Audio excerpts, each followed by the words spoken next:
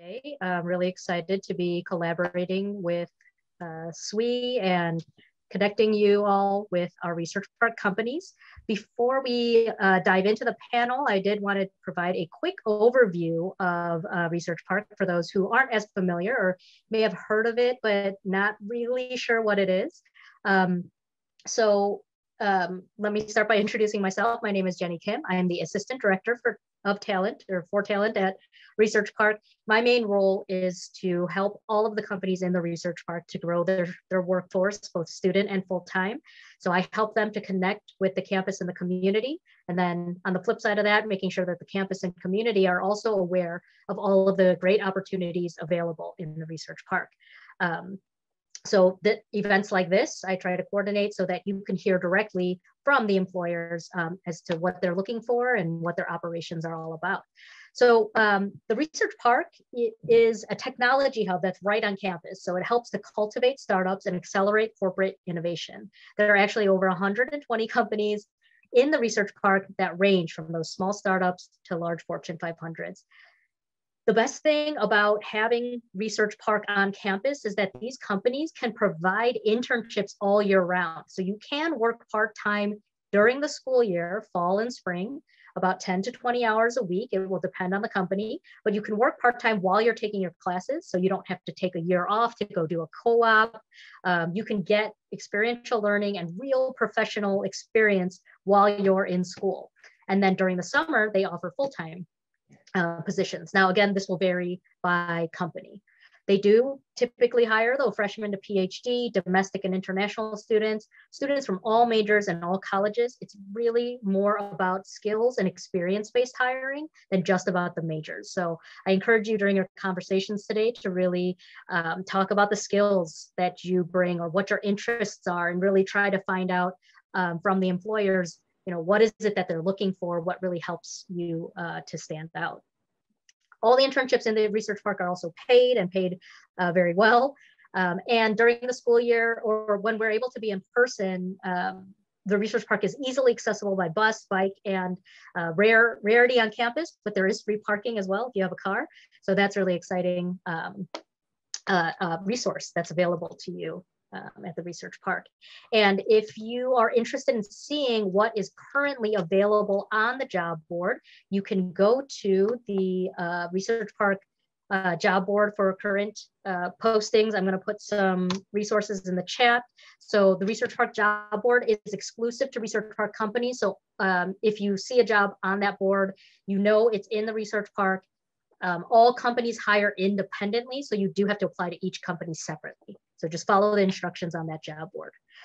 Tomorrow from noon to 1, we are actually having another employer panel if you're interested in hearing from some different companies.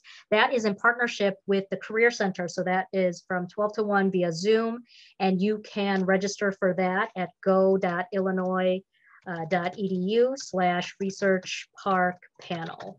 And I put that is not a URL. Sorry, I need to add the HTTP portion, but feel free to register there for that panel.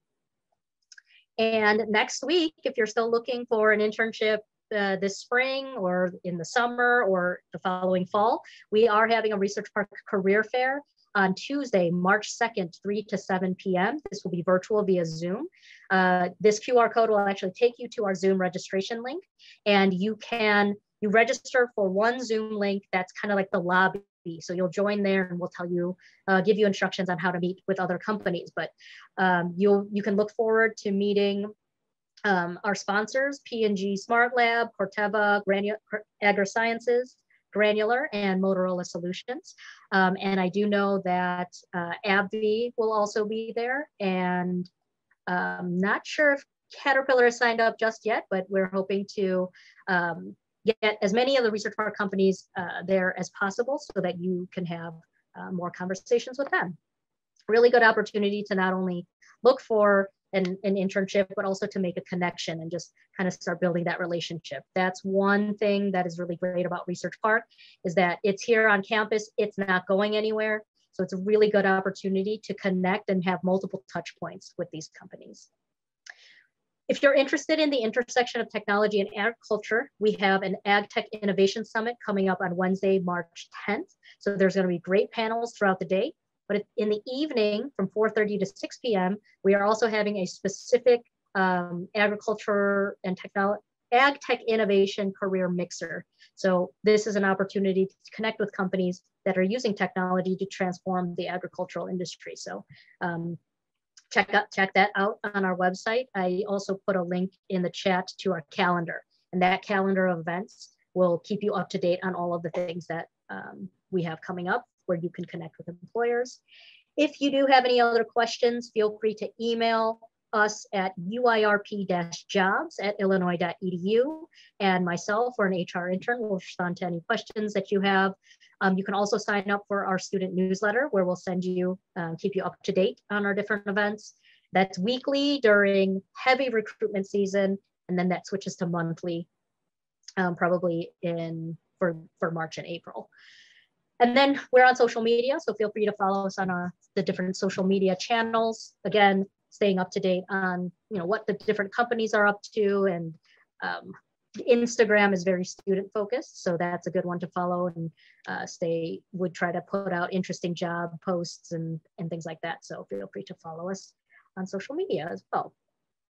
All right, so I am going to stop talking because I know you want to hear from the employers. So we are really lucky to have a nice mix of some of the companies that are in the research park. I will let them introduce themselves further, but we have representatives from Abbott, AbbVie, Caterpillar, and Motorola Solutions. And ADM was supposed to be here tonight, but unfortunately there was an emergency, and so she was not able to join us today. But April from ADM we will share her contact information, and she said anybody who's interested can just reach out directly. But we still have a great panel, so let's go ahead, and why don't we start with Craig and Motorola Solutions. If you could please introduce yourself and your company. Tell us a little bit about what your company does, what might be different that you're doing at Research Park, and then what is your position and your background. Hello, everybody. Good evening. Great to be here. I'm Craig Ibbotson. I'm the research director for Motorola Solutions here at our Research Park office. I'm going to actually let my partner, Mary Kate Bryant, talk about what we do as Motorola.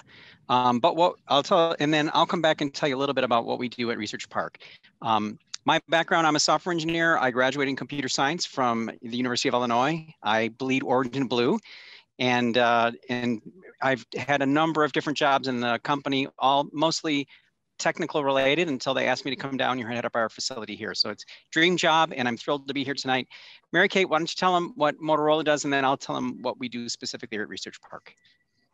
Sounds good. Hi, everyone. My name is Mary Kate. Like Craig said, I am the University Relations Lead for Motorola Solutions. And to tell you a little bit about what we do, so there's, portions of our business, but they all connect with mission critical communications.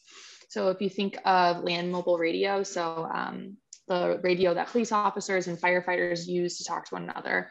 We also do a command center software suite. So if you think of 911 call handling or computer aided dispatch, that's kind of under that bucket.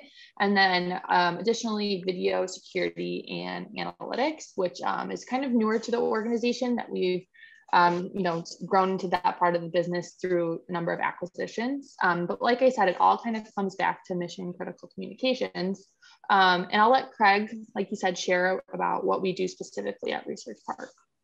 Yeah, and as Mary Kate said, we're a high-tech software company at our heart. That's what we are. In cloud computing, real-time embedded apps, mobile applications. We do a lot in cybersecurity, and data science, analytics, machine learning is a big part. We have big areas that are working on that right now. And our students work on projects all over the corporation. We're an international corporation, so we are working on projects all over the world. And everything that we do here is related to something that's going to be in production one day. And so why are we here? We are here primarily to find amazing talent like yourself.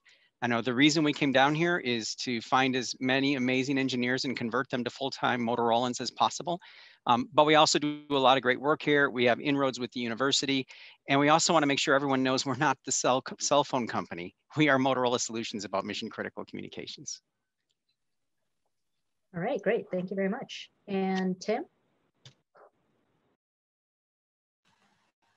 Hi, I'm Tim Chapman. I'm with Abbott, and I'm the site director here for Research Park. And what we do is we hire students such as yourself to work on projects with a number of our different divisions throughout Abbott. We have nutrition, our vascular department, our diagnostics, rapid diagnostics, and actually I have a couple of. Unfortunately, I'm not from University of Illinois. My background is I'm in food science from the Ohio State University. I have a couple of alumni here with me, Steph Zembru and Xenia Diaz, and I'll let them. Steph, if you want to go ahead and introduce yourself. Yeah, so I'm Steph, and I actually graduated just last year from U of I with a degree in bioengineering. So I worked at Research Park from my sophomore year all the way up to my senior year. So I started with a summer internship there, and then just kind of continued working during the school year as well. And now I'm a full-time Abbott employee, and I'm working at the new Binax Now plant that's in Gurnee, Illinois, that's manufacturing the 5-minute COVID test. So I really credit where I am now to Research Park, just because it kind of helped me get to know more about the company and just know more about their program and everything they have to offer.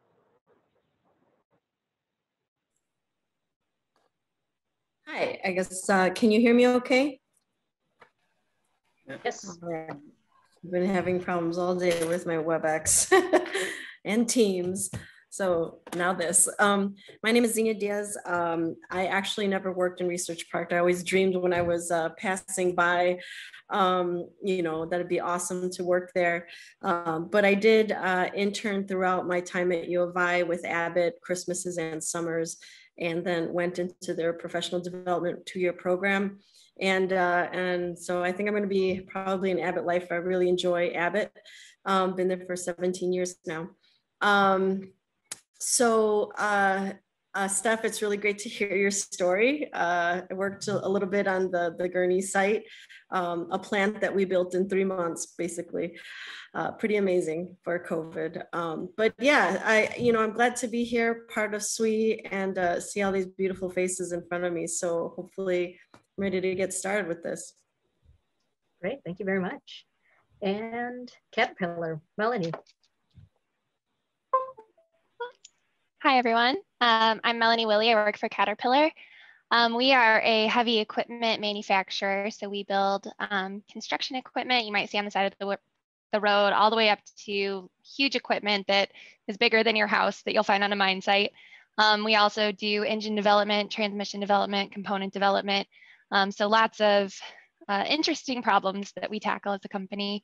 And really one ultimate goal is just helping you build a better world, right? So that the things that we do help build infrastructure and help build a better society around the world.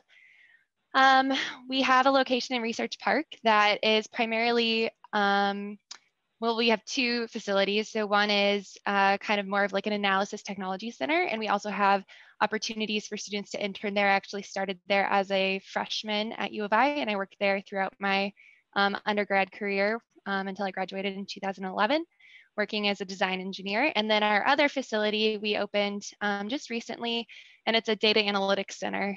So we have a lot of opportunities there for students as well. Currently, I am a system integration engineer for the motor grader team. So I have my little Caterpillar Pride shirt on, but I tell people what I do is I'm kind of like half referee, half therapist. So I help lead a team of about 50 engineers and help negotiate space for them in new product development. So make sure that we're keeping in total machine goals and working together well as a team. Great, thank you very much. And Abby, Kirsten. Good evening, everyone. Nice to see you here, and thank you so much, SWE, for inviting us all in to speak about our companies. I'm Kirsten Phelps. I'm the Associate Site Lead for our site here, the AbbVie Innovation Center at Research Park. AbbVie is a global biopharmaceutical company. So our goal and our mission is to create innovative new medicines that have a remarkable impact on our patients' lives.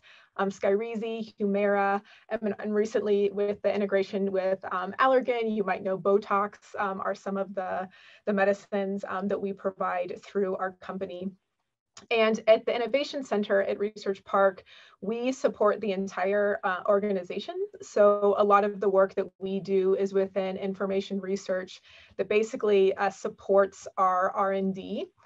So the scientists, the chemists, the engineers who are working on our medicines all the way from initial chemical conception through animal and then clinical trials. A lot of our students are working to support the infrastructure, creating dashboards, helping to support the scientists' scientific collaboration and working together.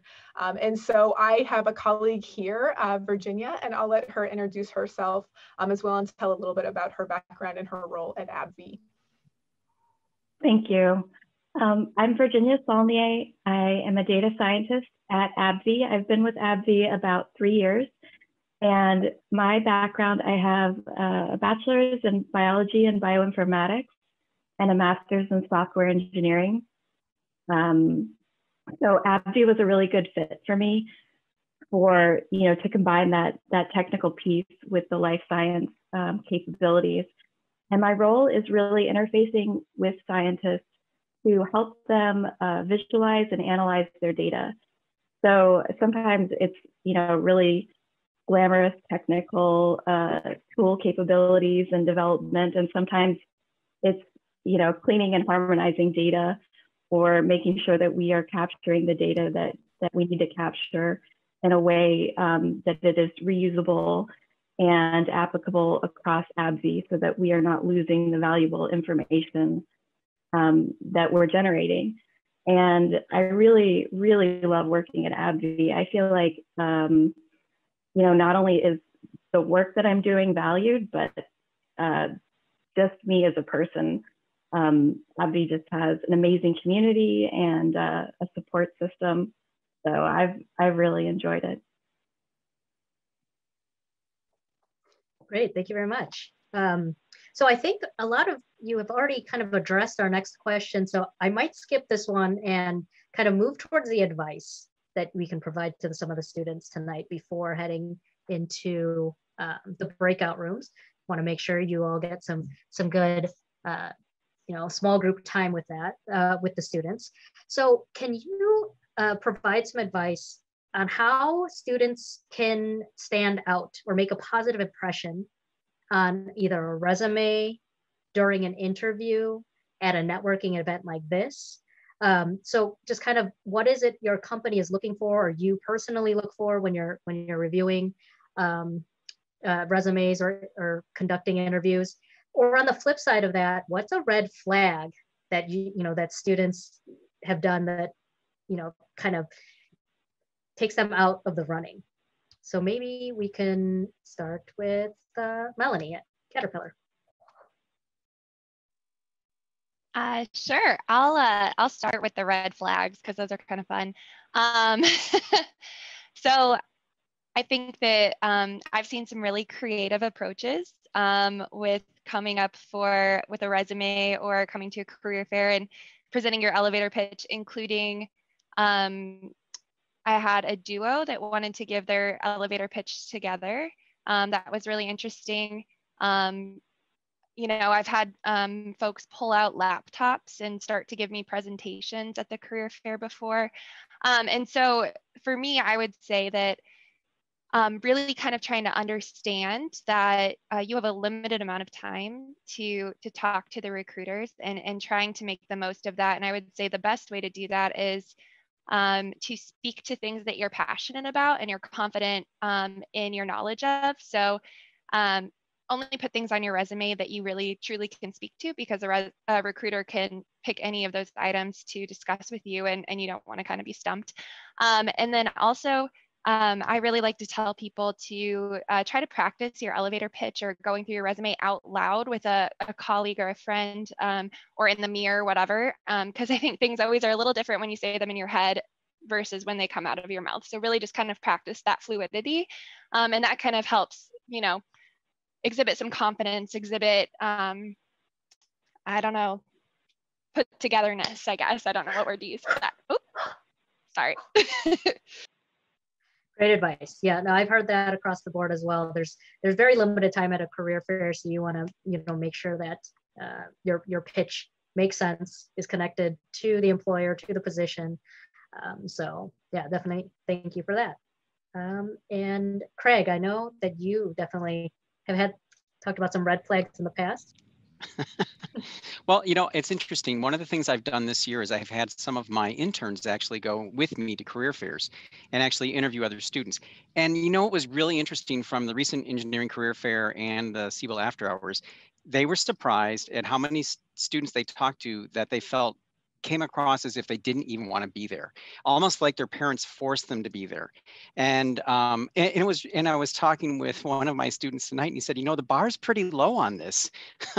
So I think one thing is when you go, you know, you got to bring your best self, bring your enthusiasm, and, you know, just, you know, try to actually present yourself as confidently and as enthusiastically as you can. Remember, you know, the people on the other side, us, you know, it's like, I always call it like speed dating, right? You've got 5 minutes with each person. And so you have to make a quick impression.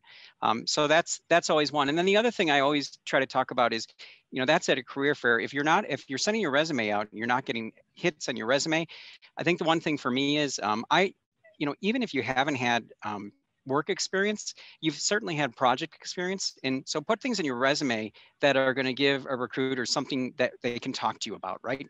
If you've had non-relevant work experience, like if you worked at a fast food place or if you've worked at, you know, in retail or something, and you're coming for a software job, I mean, it's great that you have that work ethic, but honestly, it really doesn't give us a lot to talk about. So, but, you know, if you think about your classes, you know, you've got a lot of relevant projects, even your MPs, just put those in there because it gives all of us something that we can like, oh, this is something that we can actually talk about and have a conversation with and actually get down to a little bit more brass tacks. So those are two things I have. Great, thanks, Craig. Then Kirsten, do you have any advice for our audience? Yeah, and I'll let Virginia also share her thoughts. I'll just give two as well. So one would be, and this is really technical, would be, you know, we use Handshake and a lot of companies use Handshake. At AbbVie, we have a minimum GPA requirement. And if you do not share your GPA, you're automatically shown as disqualified from our list of criteria. So always put your GPA in there. Sometimes, you know, we'll go through and double check that someone didn't make it, like accidentally get filtered out. But that's just something to know from a student side. That if companies have got that GPA requirement, to make sure that you put that in your Handshake profile. The second thing, and this kind of gets to Craig's comment as well, is particularly for interviews, even if you be prepared to know how to talk through how you would approach a problem. We hire a lot of students at AbbVie, and you know, sometimes we'll ask questions in the interviews where we're not expecting you to know the answer, but we want to know how you would approach potentially solving it. So if you can talk through your thought process and share with us what you consider, what you wouldn't consider, how you think you might approach it, and engage in that dialogue and show us a little bit of your skills in terms of problem solving and critical thinking, that's really important. And sometimes even more so than having the quote unquote right answer. AbbVie, as Virginia had alluded to, is very collaborative, and you will work cross-functionally with a lot of different people. And so being able to explain your ideas and concepts is very important. So something else that I would share just to practice, particularly if you're utilizing projects or machine problems from classes, is be able to talk through, you know, what you were given and then what you contributed to that project. And then I'll turn it over to Virginia to share her thoughts as well. Yeah, so I just wanted to speak to the fact that we're doing video interviews now. And one thing I think that has been happening lately is, you know, you're in your bedroom and you're kind of just like hanging out.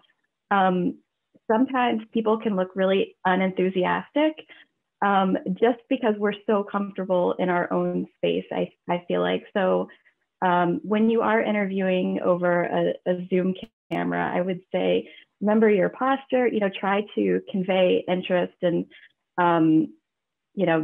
just remember that the person is like seeing you. Prepare some questions to ask. It shows that you are interested. And I think that is an area where you can show a little more personality, where you can be a little unique in those, give the interviewer something to remember. And